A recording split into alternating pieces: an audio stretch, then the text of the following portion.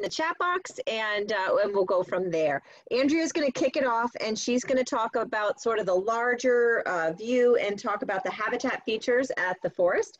And Ethan's then going to discuss the forest management that's taking place on that site to enhance the health of the forest and the property for wildlife.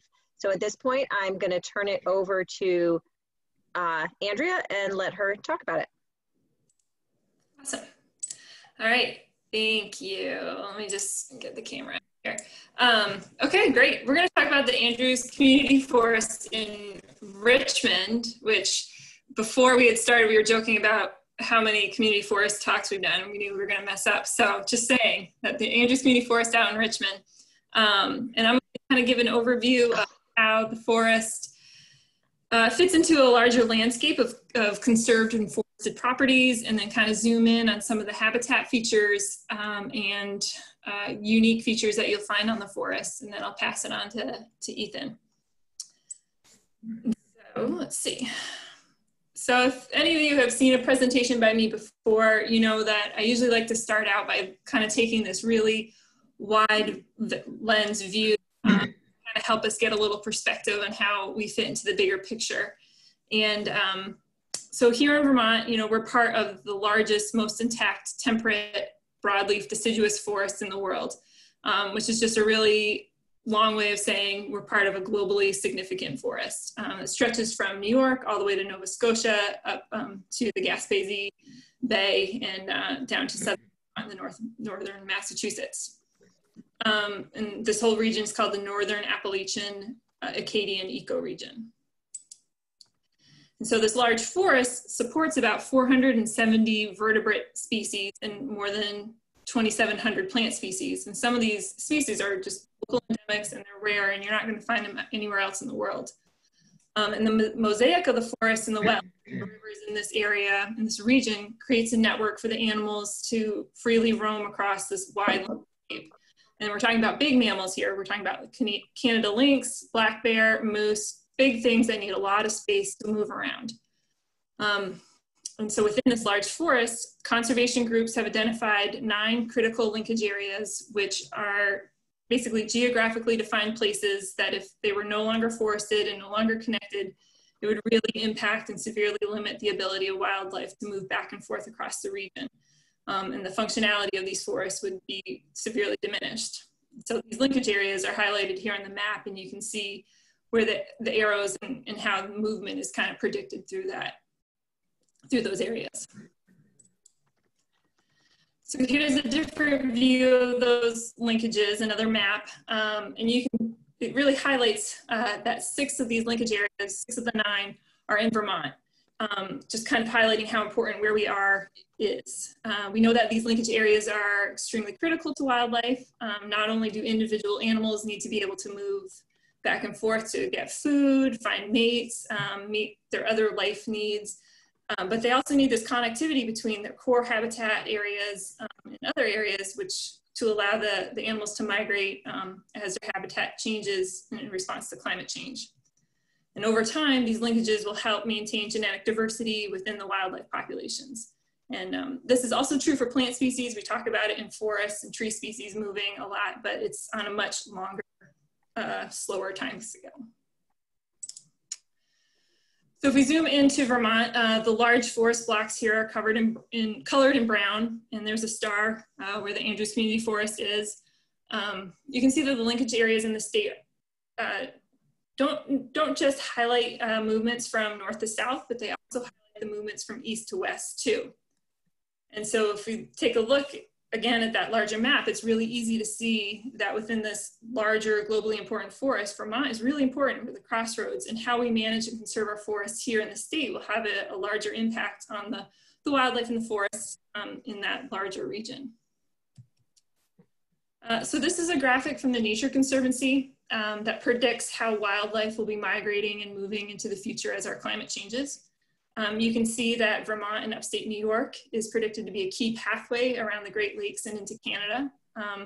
You can see kind of the different colors or different types of animals as they get to Vermont, but that's mostly because of the weather, which, you know, may be changing as we move forward.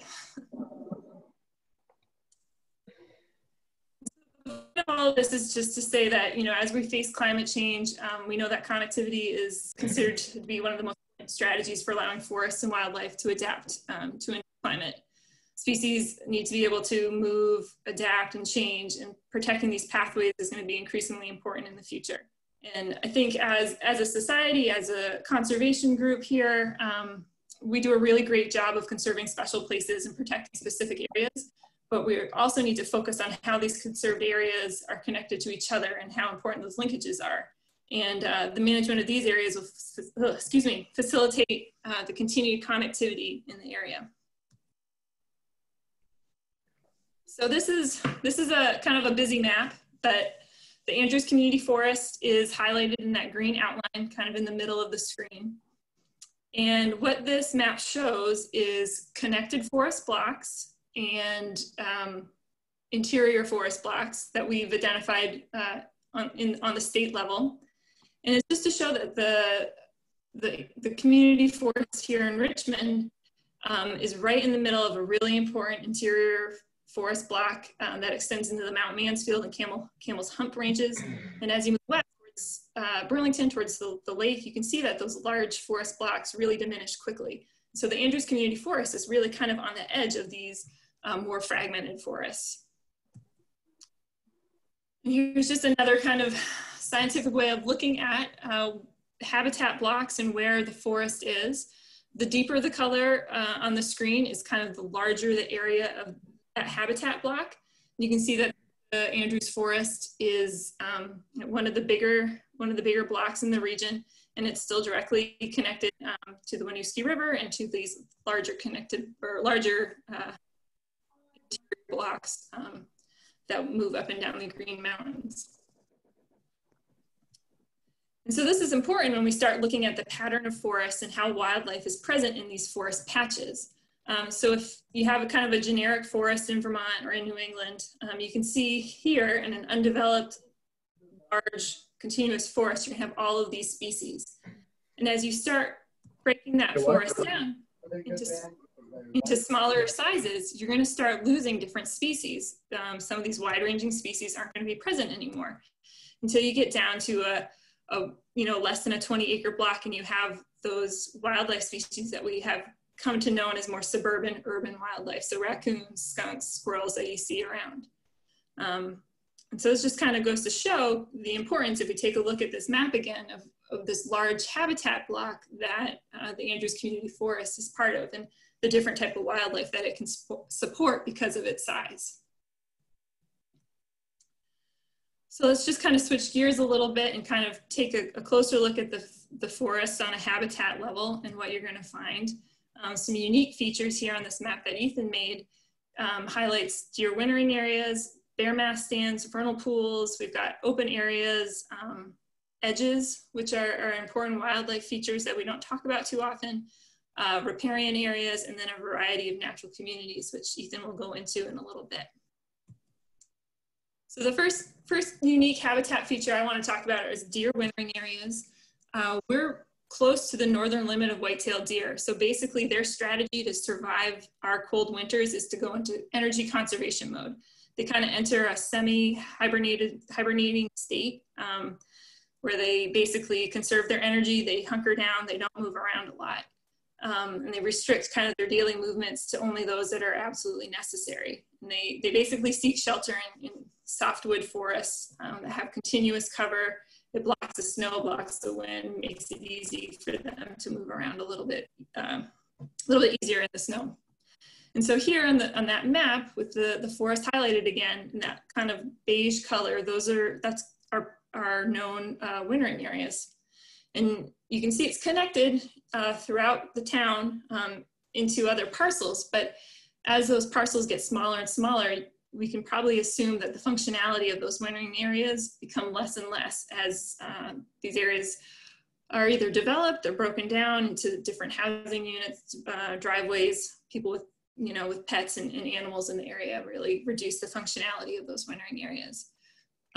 So in the Andrews Community Forest, we have these kind of dark hemlocky forests that this is kind of a typical deer wintering area, but there's also south-facing slopes, which also get a lot of sun exposure in the winter and kind kind of help alleviate some of that cold Vermont winters that the deer deal with.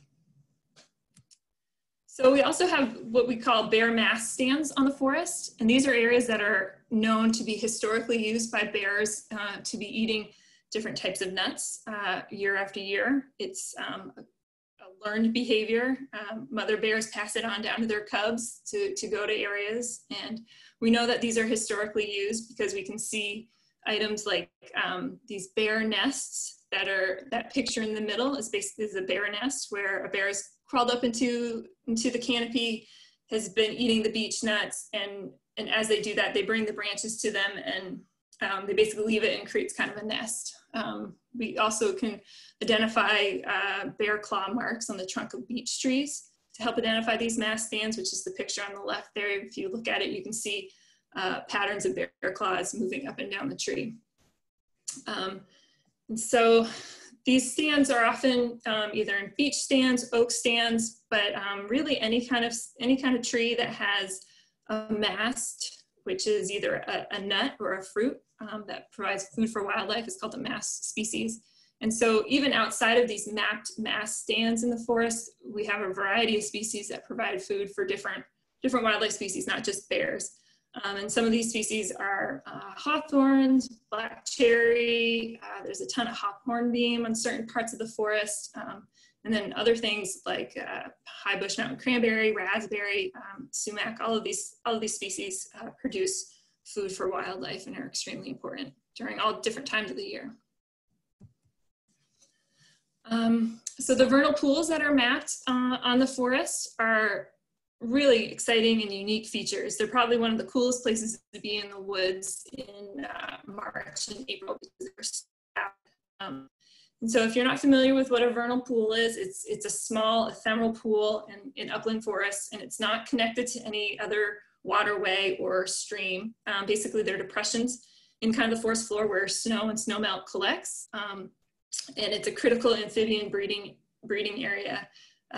Is the base kind of the food web for the forest, where a ton of invertebrates will be breeding, and then salamanders and frogs will come and breed and feed on those invertebrates.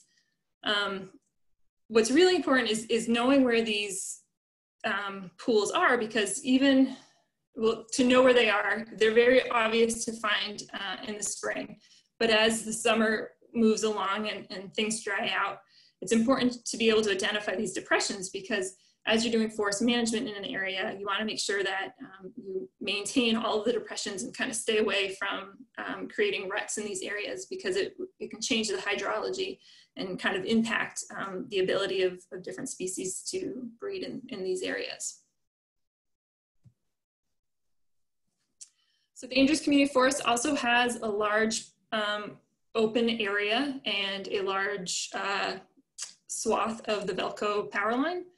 Or at least the telephone line. And these are actually really important wildlife features in a forest setting. It creates a lot of diversity on the landscape and a variety of structures. And actually 29 species of greatest conservation need in the state rely on these open kind of young forest, old field, kind of shrubby areas, in addition to many of our common species.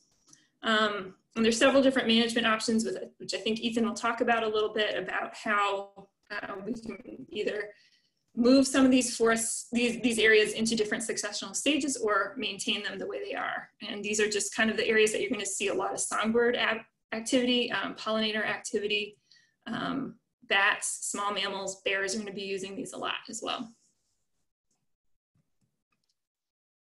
And so that brings us into looking at the edge, which is really a transition zone between the deep dark forest and these open areas. And they're used by a variety of wildlife. They're often used for traveling and for safety, and also for feeding, because this is where a lot of productive fruit producing shrubs are going to be found. And so when we're looking at a forest, we want to try to maintain what we call a soft edge, which is kind of a gradual transition between these two ecotones, versus a hard edge, which is a really sharp, obvious switch. And so when we look at forest management and we look at these different habitat types, we kind of recommend a soft edge about 20 to 30 feet wide, and that's maintained through mowing every couple of years and cutting back the trees just to maintain that gradual transition from one spot to another. And so here's a picture of a telephone line. It's actually in Williston, but it just really highlights how productive these areas can actually be for wildlife throughout the year. It provides areas for turkey poults to be bugging, looking for insects and hiding in the cover, provides sumac for birds to be eating all winter, and then of course blossoms and structures for animals to be feeding and hiding in during the rest of the year. So the Andrews Community Forest has a couple really nice riparian areas that move through the forest. And these areas are sometimes overlooked as important wildlife zones, but they're really key transitional zones where animals are going to be moving up and down to one spot in the forest and the other. The picture on the left is in one of the riparian areas. I took that picture in, I want to say April this year. And so not too many things have started popping out, but you can see that this is where kind of the heavier vegetation is following along the river. And the picture on the right on the screen is a bobcat study that our department did. And we have a GPS collared bobcat moving through, I think this is in Addison County, just showing its movements throughout a day. And it really highlights how close it sticks to these riparian areas. And I need to make sure that I explain what a riparian area is, because that's one of the terms that I think we use quite often and kind of forget to explain ourselves. But it's really just the zone between the water and the land. So it's this aquatic terrestrial zone we call the riparian area. They're extremely important for wildlife. So let's just take a quicker look at some of these habitat features in more of a general sense of what they can produce for wildlife. The first would be a diversity of species in the forest, not just in these key areas that we've talked about, but throughout the whole forest and the different communities. And we want to make sure there's a diversity of species for wildlife because it provides different food sources throughout the year.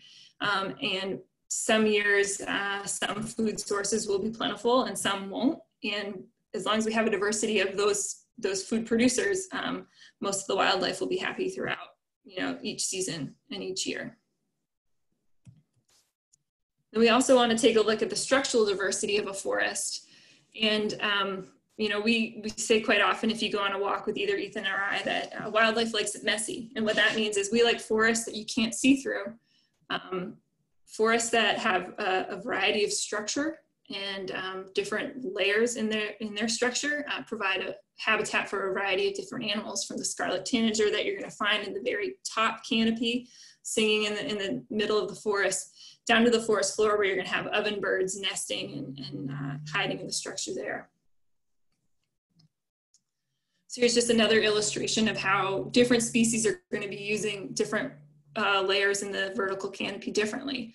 We have the golden wing warbler, who's going to be using kind of all of that area that's not a golden wing warbler. It's a black-throated green warbler. And that's going to be in the forest using kind of a mid-story canopy layer. Whereas opposed to the black-throated blue warbler, you're going to find down at the bottom, hanging out in the hollow bush and the other shrubs. And Ethan will talk about kind of the different management techniques that we're going to be using on the community forest here to enhance some of those areas. But I just wanted to throw the slide in to kind of reiterate the point that integrating timber management, forest management, and producing songbird habitat are not mutually exclusive. They're actually quite compatible and kind of reliant on each other and sometimes. So if we take another look at diversity of habitat features in providing structure, one of the biggest things for wildlife are providing snags and den trees. And snags are basically standing dead trees that have ended the living part of their life cycle and haven't fallen over yet, but they provide extremely important habitat for a variety of invertebrates, birds, amphibians, mammals, you name it. Something is probably using that snag. And then of course, when the snag no longer is standing, it becomes what we call coarse woody material. And this provides a variety of habitat for different species, even when they fall down. So we have a tip up or a root wad on the right-hand side of the screen, and that is extremely important habitat for winter wrens. They make their nests in those root wads throughout the forest, or they just become, if the root doesn't come over with the snag as it falls down, it just becomes a log, and that becomes an important habitat feature for decades after it falls down. So this is just another slide to kind of emphasize the importance of coarse woody material that we're going to leave in the forest as the forest management happens. And just to highlight that the right-hand side of the screen, that coarse log that has fallen over has now become a nursery tree, providing habitat for the next generation of trees to be growing out of it. And it will continue to improve the soil health and habitat for all of the species around there. So another habitat feature that is present on the community forest is old rock walls, which is actually a really neat habitat feature that we have in Vermont that we don't quite think of as always producing habitat. But a lot of our native pollinators and a lot of our native bees will live in these rock walls. They're kind of rock pile dwelling species. So it also provides habitat for small mammals, amphibians as well. There's a couple of cars out on the Andrew Community Forest, and I think they do also provide the same sort of habitat, whether we want to admit that or not. But creating rock piles and maintaining these stone walls and brush piles creates another micro habitat that we'll be doing in the forest management. And then going back to the connectivity, one thing that we want to maintain in general as we do forest management on the forest is maintain the connectivity. As we explained earlier, how important that is for wildlife. Maintaining these riparian corridors and making sure that they have wide buffers for animals to be moving back and forth. And basically, the way that you manage for this is just allowing the dead material and trees to accumulate along that corridor. It's kind of a hands-off, easy approach to maintaining those connections. And, I've talked a lot about large connectivity, looking at moose and black bears, but we also want to consider small-scale connectivity for all of our pollinator species and small things that are have a worldview that's a much smaller than a moose. And so in these open areas, as we figure out how we're going to be managing them, maintaining hedgerows and no cut strips is extremely important and will help just kind of enhance the pollinator value of the forest here. So I guess with that, I'm going to transfer over to Ethan, and then we will take questions at the end. So let's see. If he's there. He'll join in a second. I think he's going to just boot up and turn on his camera and switch over. So while we're looking at that, Andrea, just one quick question. You had mentioned the Chittenden uplands, and Jeff wanted to know, how does this relate to the Chittenden County uplands? Are you going to talk about that, Ethan? Yeah, I'll speak to that. Okay. Perfect. I'll show you in just 1 second, Jeff. I'm going to refer to it right in the beginning of the slideshow here. All right, so my name's Ethan Tapper. I'm the Chittenden County Forester, and we're here for a couple of reasons. We're here to learn about wildlife, wildlife habitat, forest management, and also how this applies specifically to an very soon upcoming forest management project at the Andrews Community Forest. And so a big goal of this project is demonstration and outreach and expressing the different ways that forest management can be beneficial and can be really well done with respect to all sorts of different things that we care about. And so with that in mind, I'm going to dig into some of the forest management specifics that we're going to do, some specifics about Andrews, and about specifically how we're going to be managing for wildlife, in addition to all the other sort of holistic forest management work that we're going to be doing. All right. Cool. So wildlife and forest management at the Andrews Community Forest. That's a picture of a black bear that was actually taken by some field naturalists who were doing a program at Andrews. Andrews is, among many other things, really, really great black bear and white-tailed deer habitat. So there, this is, you know, similar to the picture that Andrea had put up. It's really an interesting thing to look at how the Andrews Community Forest sort of fits into this larger landscape. And this goes to the comment or the question from Jeff about the Chittenden County Uplands project. So here we are, here's Andrews perched on the edge of the fragmented Champlain Valley. You know, here we have the airport, South Burlington, Williston, all these other areas that have less large intact blocks of forested habitat.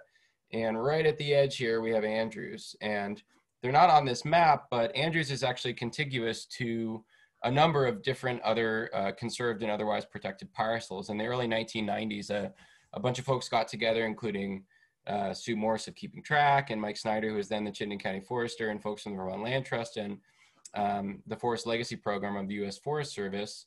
And they started this project called the Chittenden County Uplands Project, which eventually conserved about 8,000 acres of land in Chittenden County, mostly, if not all, in Richmond, Jericho, and Bolton. Maybe a little bit in Huntington. I think Richmond, Jericho, and Bolton. So right here, for instance, is the largest privately owned parcel in Chittenden County, which is about 1,700 acres.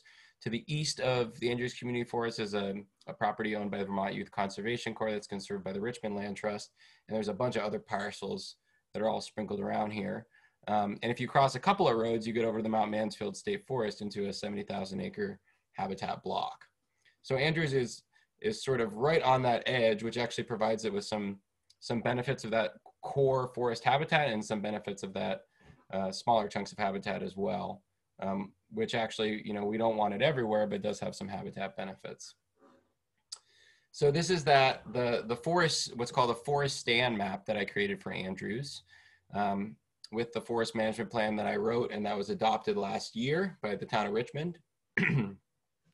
The Andrews Community Forest has a number of different things that we put into place basically to protect the sensitive features and that are on the property and to manage it really well. And so this is a whole lot of blobs of different colors, but what we can point out is that it's been divided into a number of different forest stands. So these numbers here are delineating sort of different areas of the forest that we call a stand, which just means that they're similar enough to be managed as a group. So as a forester, you go out to different areas and based on the species that are there, the different ages of trees, the different management history, you group them up into these different areas that we call stands. So that's what those numbers are. These colored blocks are different areas. These areas in green are part of our reserve forest zone, which I'll talk about just in a second. These other colored polygons are areas that were delineated either in the conservation easement as special natural communities, including red pine forest, dry oak forest, and others, and also by a subsequent evaluation that a group of field naturalists from UVM, from the Field Naturalist Graduate Program did.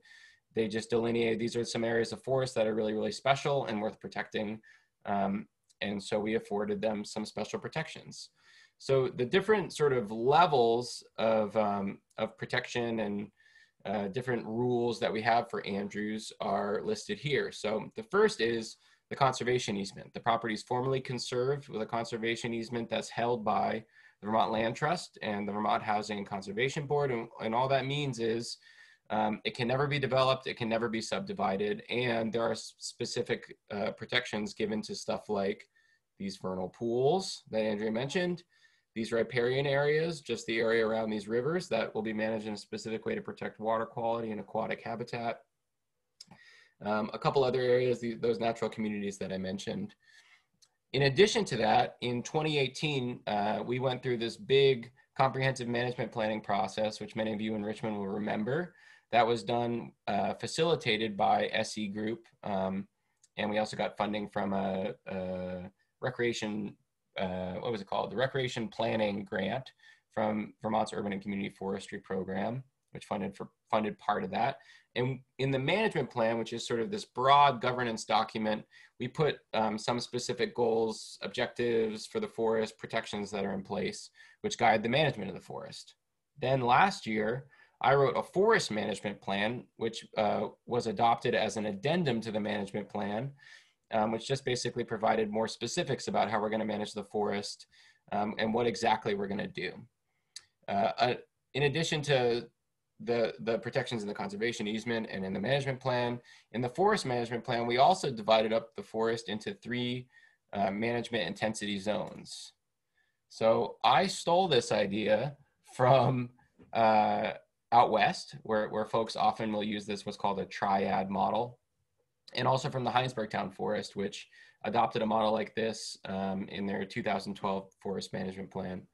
And basically the idea is that different users, different people want different things from the forest, including some people who just want the forest to just exist and get to do its own thing and be sort of self-willed. And also that we want different types of habitat that are created by different types of management and different intensities of management across the landscape. So by providing different levels of management, including no management, we can provide a lot more than if we're just sort of managing the parcel all in the same way. So with that in mind, this area that's sort of in this orange color is, I think that's zone 1, which is basically a zone in which more intensive management is allowed. That's the area that was harvested very aggressively at Andrews in 2011 through 2013. So it's sort of already been managed aggressively. And some areas here in the south where the forests are just very young. They were fields in the 60s. Zone 2 is the area that we're going to be doing work in this fall and winter and maybe next fall. This is the area sort of in maroon. In this area, sort of a forest management is allowed, but sort of light touch management. We're using smaller equipment. We're not doing what's called whole tree harvesting. And we're doing sort of this ecological forestry, which I'll describe in a second. In this green zone, we're doing no management. So recognizing that also forests that are unmanaged are providing a lot of really important stuff, and we want to account for that. These green zones are features that are protected in the conservation easement, features that were subsequently delineated by that field naturalist who delineated some additional interesting natural communities. There's a couple areas in here that were just not harvested in that really aggressive 2011 through 2013 harvest. So I just kept it as sort of it'll be like an old growth inclusion in that relatively young forest, and some areas of steep ground that I delineated. Each of these zones is about 1/3 of the total area of the forest. Okay, so what we're gonna do this year, and this will probably be starting as soon as, it was supposed to start this week, but we'll probably actually start next week, is in this area that's sort of shaded in this periwinkle or purple color. We're gonna be doing forest management. The area is about 100 acres. It's in stands 3, 4, and 6 in Andrews Community Forest Management Plan. The total area is 100 acres, but we also have a provision that's in the forest management plan where anywhere where we do management, we're going to set aside 20 acres that will be an unmanaged control. So that will be basically an educational tool and a diversity feature across on the landscape, because it's going to be managed all around it. That will be, and allow people to go and see what these same areas would look like if they hadn't been managed. We think that this is going to last this fall, this winter, and maybe next fall. There is a provision in the management plan for Andrews that no forest management is allowed between April 1st and August 1st to account for bird breeding season. So if we don't finish it up this winter, it will then be completed next year, starting after August 1st. These areas, they've been forest for a long time. They were pastured certainly in the 1800s, and they were harvested most recently in the 1990s and again in the early 2000s. All right, I'm gonna take a drink of water here. So as we define the context in which we're working, it's really, really important to understand where we're coming from. And so we live in this highly, what may seem in Vermont now that we're, 75% forested, there's forests everywhere, and, lots of beautiful natural stuff to look at. It may not be clear that we live in this incredibly highly human altered landscape. So prior to European settlement, we think Vermont was more than 95% forested. And as a result of European settlement and sheep pasturing and a bunch of other weird economic stuff, Vermont by the mid 1800s was only 20 to 40% forested. So what that means is that basically everywhere except places that were really remote and really inaccessible was cleared, or at the very least harvested at a very quick rotation. So some of these areas also were harvested for charcoal on a 30-year rotation, but mostly they were pasture. And so what that means is that basically everywhere you've ever been in Vermont, if you weren't somewhere really, really remote or on the top of a mountain, was probably pasture at that time. We think that 55 to 60% of New England's landscape was what we'd call old growth forest now, forests older than 150 years prior to European settlement. And now it's about 0.4% across New England. So that's a massive shift in the type of forest that we had just a few hundred years ago to the forest we have now. And there are really enduring impacts on both forests, the function of forests, forest structure, and on wildlife. So, you know, in addition to all this stuff happening with forests, we extirpated or drove to extinction many native species, including beaver and otter and marten and bear and deer and turkey and passenger pigeons, our native ungulates, the eastern elk and caribou. Many of these species were, and our native predators, the eastern catamount and timber wolves, many of these species were driven out of Vermont during this time as a combination of overexploitation, hunting and trapping, and then also habitat loss. So as a result, most of our forests in Vermont are less than 100 years old. So forests are these incredibly complex systems that develop over time, multiple generations of forests, or multiple generations of trees yielding, you know, this really complex system. And our forests just really haven't had a chance to do that because most of them were a field less than 100 years ago. Many of them, you know, have been repeatedly managed as a pasture, you know, exploited for timber in a way that wasn't sustainable. They're younger, they're less diverse than prior to pre-European settlement forests were likely to have been. They lack big trees, they lack dead wood on the forest floor, which is really important, and soil carbon. And then across the landscapes, our landscapes also haven't had a chance to really diversify into this mix of forests of different sizes and shapes and ages and types. So we also lack that diversity across the landscape. The species of trees that we have are different. And in general, it can be said that we have overall less healthy, resilient, and productive forests than we did prior to European settlement. So if you ever hear me talk, and Andrea alluded to this as well, I will try and dispel a couple of myths that you have. And this is really important also as you judge active forest management, because a lot of us judge logging, forest management based on the incorrect assumption that forests are supposed to look really neat and tidy. And that really couldn't be any further from the truth. Healthy forests do not look neat to us. They look messy and complex. They have many different sizes and ages of trees. There's deadwood on the forest floor. There's trees, big old trees and trees with holes in them, all this stuff. Those are actually really important ecological features that challenge our sort of intuitive aesthetic sense. But the fact that it doesn't look neat to us doesn't mean that those forests aren't well managed or that they aren't healthy. And this second myth that's really important for people to understand as you think about forest management in general is that this idea that healthy forests are in some way static or unchanging. So to the contrary, forests are dynamic.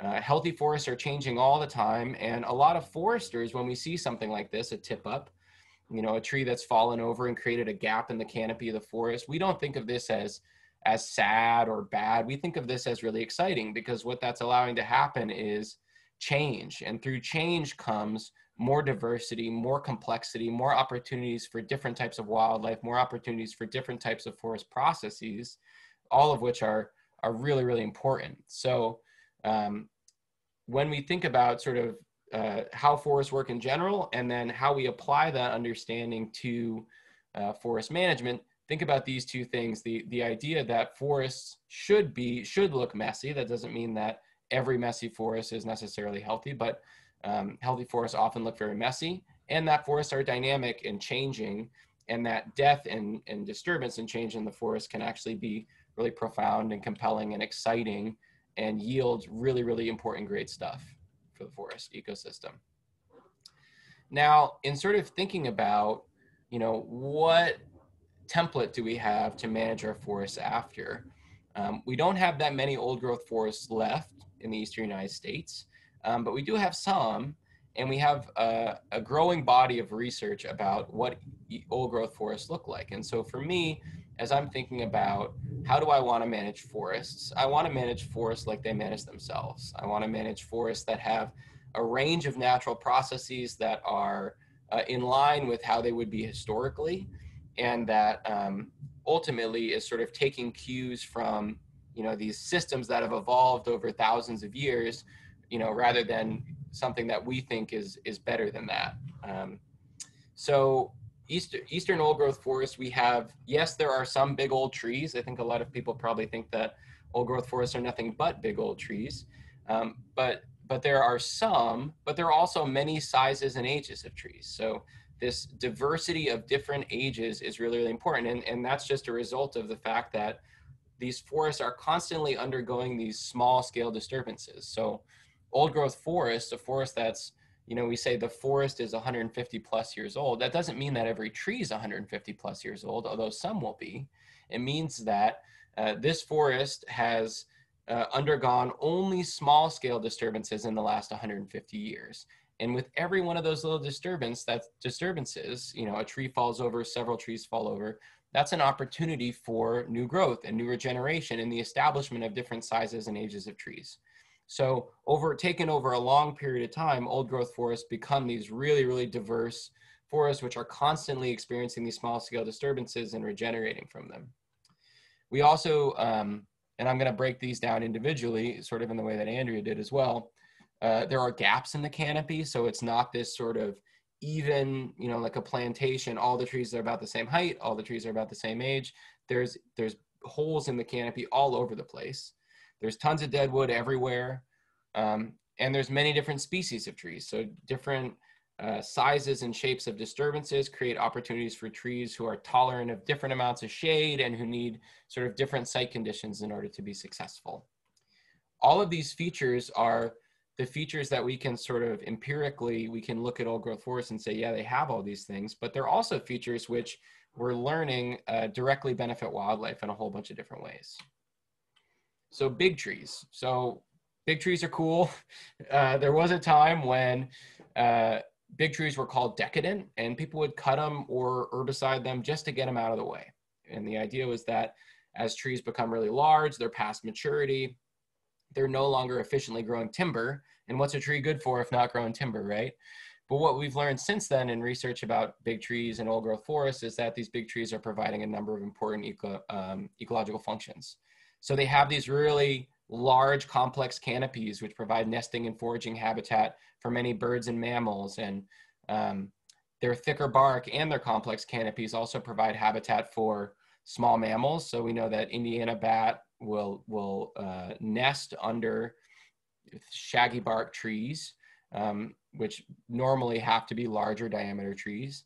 And it provides all this really cool habitat for arthropods, bugs, insects, which in turn provides really good foraging habitat for birds like the nuthatches, which forage in the crevices of those barks. These big trees often will have cavities, holes in them, which Andrea alluded to, which provide habitat for many birds and animals. And specifically, cavities in larger trees are required by other specific animals like barred owl, pileated woodpecker, and even bears have been known to successfully hibernate often in trees when there are big enough trees with big enough holes in them. We also know, just sort of as a general, forest fact, once thought to be sort of this woo-woo-y, new agey idea of how, trees are all connected to each other. It's a scientific fact that trees share resources with each other and pass messages, essentially communicate with each other through these underground networks facilitated by root grafting and also by these mycorrhizal networks, these networks of fungal threads that connect these root systems. And that larger diameter trees, especially out west, the research has shown that larger diameter trees are hubs. So they're facilitating this nutrient sharing process and communication process. I also think about, you know, dead wood is really important. I'll talk about that in a second. Dead wood of all different types is really important. So all different species of trees, the wood has different quality. All different diameters of dead wood have different qualities. And so we can think about big trees also as future large diameter dead wood, which is not, you know, a failure, but is actually just another sort of compelling life stage in being a big tree. And they're also habitat for these unusual lichens, mosses, and other bryophytes, which we're learning increasingly, there are species that can really only occur in older forests and on bigger trees. So, just one second. Andrea talked about structurally diverse forests. I've started calling them complex forests, just because I like it a little bit better. And all that means is that they're forests with, again, a wide range of different tree sizes and ages. In the same area, we might call vertical structural diversity. So in the same vertical space, there'll be a small tree, a medium-sized tree, a tall tree. And then also pockets of forests of different stages. So we call that horizontal structural diversity, where if you're looking at a cross-section of the forest, you would see pockets of older trees, pockets of younger trees, pockets of middle-aged trees. And all of these different, you know, the different species that will come into these different areas, tree species, and also these different ages afford different habitat for birds, mammals, invertebrates, bugs, and all this other stuff, all of which are really important. So, you know, to Andrea's point, there are bird species which need, you know, a tight, tall, mature canopy. And there are bird species which need, you know, sort of a mid-story, middle-sized trees. Bird species that need a shrubby understory layer, and bird species that need combinations of all of those things at different stages in their life. And what we know is that sort of old growth forests provide all of these things within a relatively small geographic area. And so, you know, having those things in close contact with each other, or having those things sort of in the same forest, allow us to create habitat for a wider array of different wildlife species. Overall, forests which are more complex, we know, are also more resilient. That just means that they can stay healthy in the midst of great disturbance and climate change and all of these other things, which also affords wildlife benefits, because wildlife can continue to use these forests rather than having these forests which are sort of devastated by different large-scale disturbance events. Dead wood is really, really important. In my research about old growth forests, sort of a lot of the really, really important endemic, you know, features you only get in old growth forests are linked to big trees and dead wood. So retaining and actually recruiting, making a lot of dead wood on the forest floors of all different kinds is really, really important. It's habitat for, again, invertebrates, bugs, fungi, and amphibians. Invertebrates are really, really important. They're really hard to see. We don't know that they're there most of the time, but they provide the base of the forest food web. So they're feeding the animals that feed the animals that feed the animals that we know about and that we really care about. Salamanders are also thought to be an indicator species of that there's enough dead wood in the forest or of old growth forests. They're thought to be an apex predator in that forest floor space. So of those tiny little soil invertebrates, this is a crazy fact, but is just sort of so mind-blowing that I have to put in there. Salamanders combined account for the most biomass of any vertebrate predator in the eastern forest. So if you took all the salamanders and you took all the coyotes, all the salamanders weigh more. And they are this sort of vertebrate predator. Invertebrates and fungi are also really important for nutrient cycling. So they help turn dead wood into soil, which is accessible by future generations of trees and plants. And this really complex system that they use to break down wood.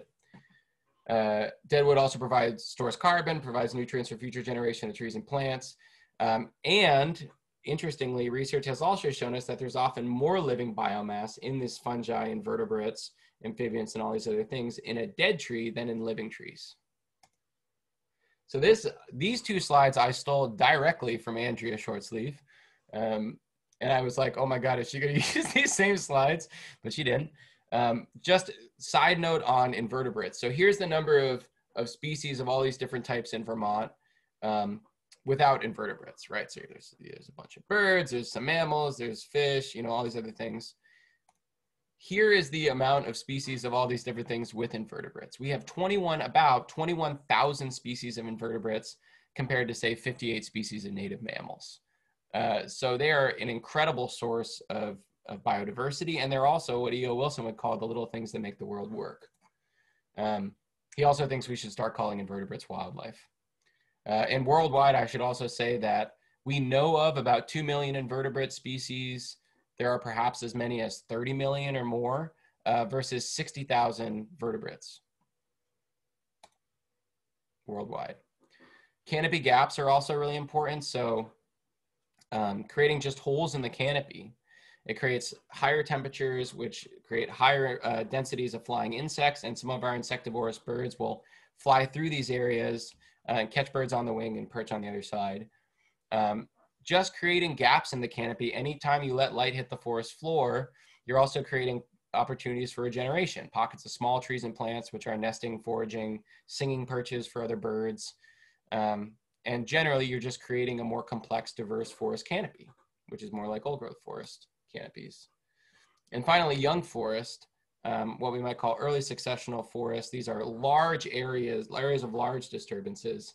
They are our most diverse forest type in terms of just the number of species, wildlife, tree, plants that utilize them. Really, really important for neotropical songbirds and for some species of specific concern like ruffed grouse and woodcock. We know that pockets of young forests are underrepresented across our landscape. Remember, we don't have the historic mix of different forest types across our landscape. They also support a lot of soft mass species. So these are species like Andrea talked about, cherries, raspberries, blackberries, which everything from birds to bears will eat. So knowing all these things, these are all features that we're going to try and actively create on the Andrews Community Forest. And we're going to do it under a management regime that's called ecological forestry or ecological forest management, ecological silviculture, new forestry, disturbance-based forestry. And basically the big idea, which shouldn't seem so crazy, I can't believe anyone ever did it any other way, but the idea is to manage forests like they manage themselves, to manage them as complex systems, not just as a bunch of trees, and to manage them for complexity, diversity, and resilience. So the way that we are going to maximize wildlife habitat in addition to overall forest health is by sort of approaching this in a holistic way. So we're going to encourage healthy, complex forests and with a wide range of natural processes instead of sort of having a symptomatic approach where we're approaching each species differently. So by encouraging just healthy forests in general, we're going to encourage a wide range of different wildlife species that are well suited to the site. And support a healthier landscape. And in so doing, you know, a lot of foresters also think about sort of growing valuable forest products. I definitely, you know, I think that renewable resources, wood is really, really cool. And I'm going to talk a little bit about why that is in a second. And I think we can be really proud of harvesting wood under the right circumstances. But I really think about just growing healthy trees and growing healthy forests and understanding that if we're growing healthy trees and healthy forests, there will be valuable wood to harvest. So in practice, what this means, that's me and Andrea at the Heinsberg Town Forest, where I've been doing a project like this over the last couple of years. We manage for actively, we're creating many different ages, sizes, and species of trees. We're creating gaps in the canopy. So creating holes in the canopy by cutting trees to create those canopy gap features and establish a pocket of regeneration. We're retaining and recruiting big old legacy trees at every entry. So we're recruiting and keeping these trees just to be big trees, just to provide those habitat benefits and to eventually fall on the ground. And we're going to keep on doing that, recruiting more and more of these big trees into the forest that we're just not going to cut just because they're big.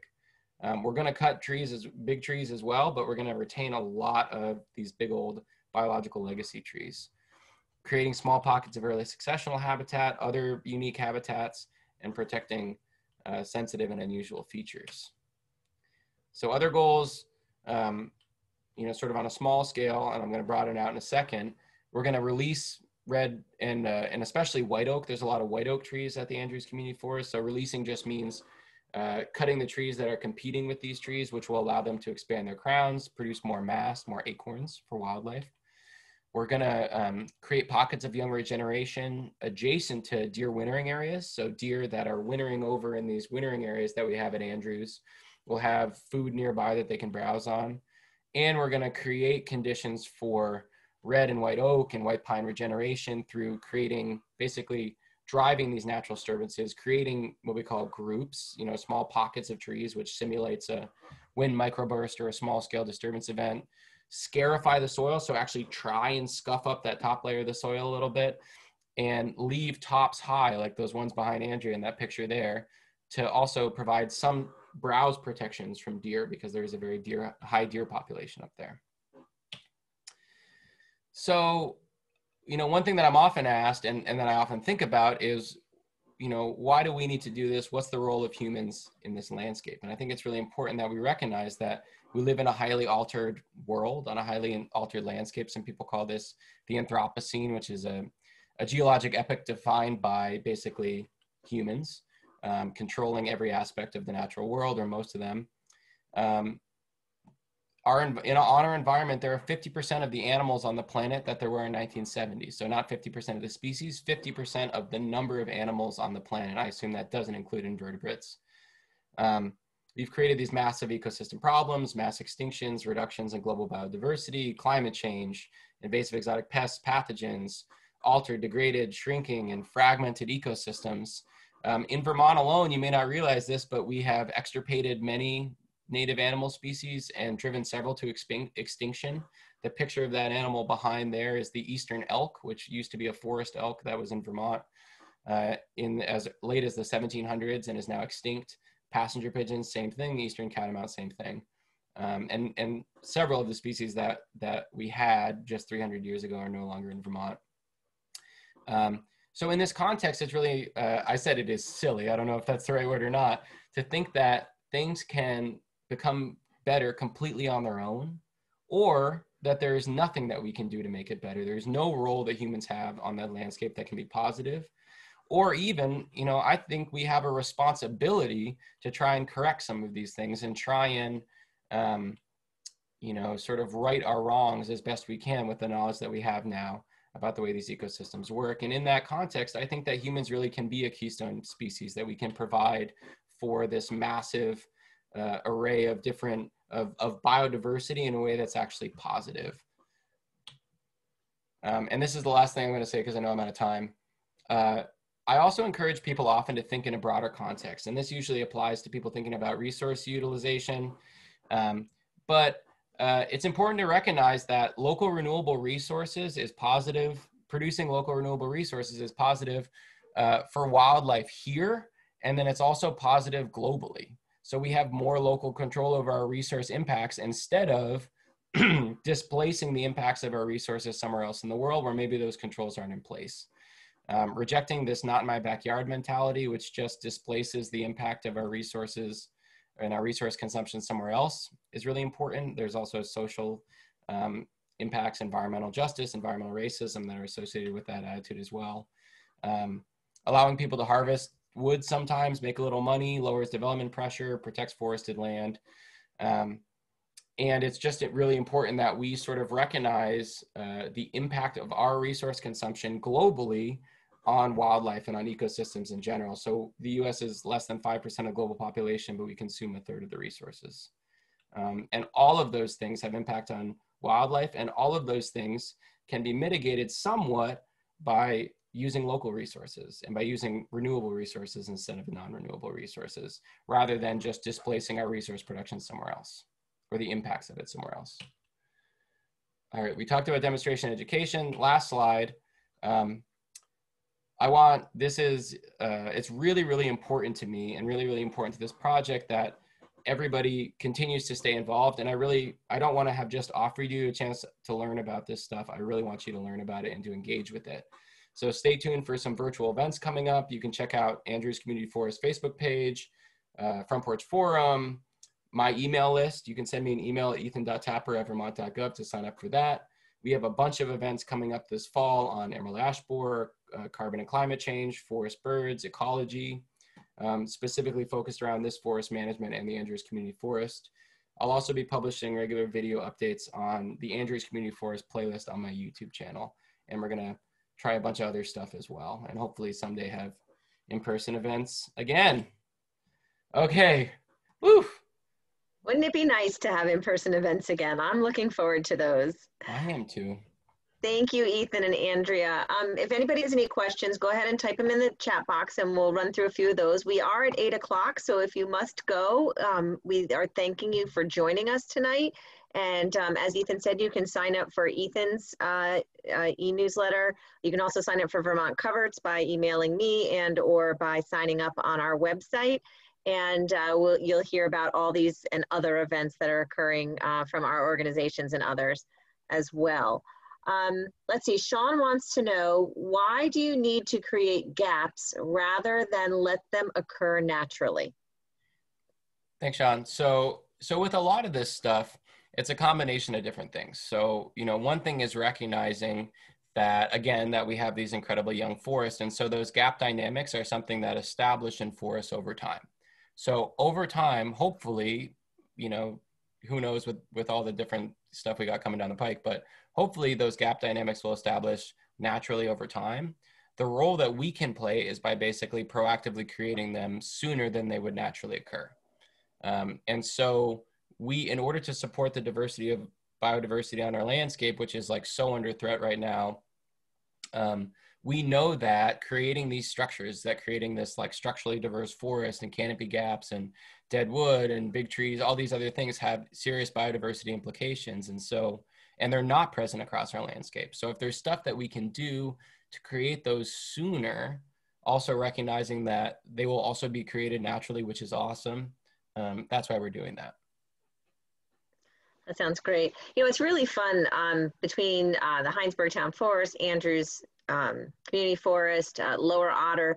We're able to see these different practices and techniques in action. And as landowners, you're welcome to visit any of these places so that you can see what might occur on your own property, because this is not just beneficial at any one of these state-owned lands. It's beneficial to take some of these practices and implement them on your own land as well.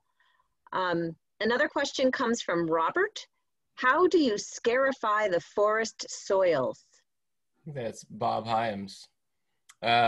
So scarification, the reason that we're doing this job, this project, we're starting it now instead of in the wintertime, is because the specific species that we're trying to encourage that are, we think should be a bigger part of the ecosystems at Andrews, specifically red oak, white oak, white pine, they do better with a little bit of scarification. And how they would get that naturally is that there'd be these large scale disturbance events where a bunch of trees would fall over and they would pull up that mineral soil, those lower layers of the soil, and expose that. Or there would be fires, you know, sort of low intensity fires in the understory of the forest that would burn off that top layer of duff and expose the mineral soil underneath. So we're going to be creating scarification just by virtue of working in the forest without the ground being frozen and without snow covering the ground. And we'll actually probably intentionally trying to create some scarification. Now, scarification is not, we don't want big ruts everywhere. That's compaction and leads to erosion and root damage to trees and stuff like that. We want just those top few inches of the soil scuffed up. So what I'm going to tell the logger to do, for instance, is he's going to tip these trees over and I'm going to ask him to pull the trees with the top still on it a little bit, which will just sort of drag on the surface of the soil and just scuff it up. That's how we're going to do it. And just by virtue of skidding trees across the ground and stuff like that, we'll create some scarification. It's also really interesting, you know, because so white pine really, the seeds really do better when there's a little bit of a scarification like that. Red oak, it's even more complicated. We're trying to regenerate red oak acorns that just fall on the ground. About 98% of them get eaten before they ever get a chance to actually sprout. If they're covered by just an inch of soil, that goes down to 50%. So we're actually trying to you know, we are cutting some oak trees, and when the oak trees fall, the acorns fall on the ground, and then we're going to try and like skid over them, you know, use the trees falling to sort of bury them in soil. And then we're also going to try and leave treetops on top of them so that when they germinate, that deer can't browse them all. So try and do all those things at once in the course of the operations that we're already doing. Great. I've got a comment and a question. The comment is from Sabina, and she wants me to let everyone know that Jericho is hosting a BioBlitz right now. And a BioBlitz is when you go into an area and you try and identify everything that you can, and you get paired up oftentimes with experts. They're really a lot of fun. It's at Mob's Farm, and they can get more information at jerichovt.org/BioBlitz, and she's going to type that in the chat box for anybody that's interested. And anyone can participate, not just Jericho residents. And Dan wants to know, how do you create the gaps and encourage certain plants without inviting more aggressive, invasive exotics to come first? That's a good question. You know, invasives are a part of our landscape, and, you know, if we at this point, I want them to be as little a part of our landscape as they can be. And so one way that we can do better and make that less of a problem is by more actively dealing with invasives on our landscape, period. We can't totally prevent them from establishing, but we can lower the population, you know, on a given property, or even in your neighborhood. You can lower the amount of seed-bearing invasive plants just by actively controlling them. And there's a lot of really good resources about how to identify them and control them at vtinvasives.org. And I've also done, on my YouTube channel, I have a couple of webinars about controlling invasives as well, and videos that you can look at. But we're just entering into a world where we're all gonna need to be able to identify these plants and be able to regularly look for them and deal with them. So, you know, it could be that some of the gaps that we create, invasives are gonna come in. And then when that happens, that's another, again, an important positive role that we as humans can play in these ecosystems, is then dealing with it, right? Like killing those plants. And so I think that the structures that we're creating have enough good parts of them that it outweighs the risk of potentially, you know, having a couple invasive plants, as long as we're willing to deal with them when they crop up. Well, great. Well, that's it for the questions right now. And we've run past our 8 o'clock hour. I'd like to thank again everybody for joining us, and Ethan and Andrea for such a wonderful presentation with so much information. This was recorded and will be posted on both Ethan's channel and the Vermont Coverts YouTube channel, so you can see pieces of it again if that's something you want, or share it with others as well. And again, thank you for joining us, and have a great night. Thanks, everybody. Thank you.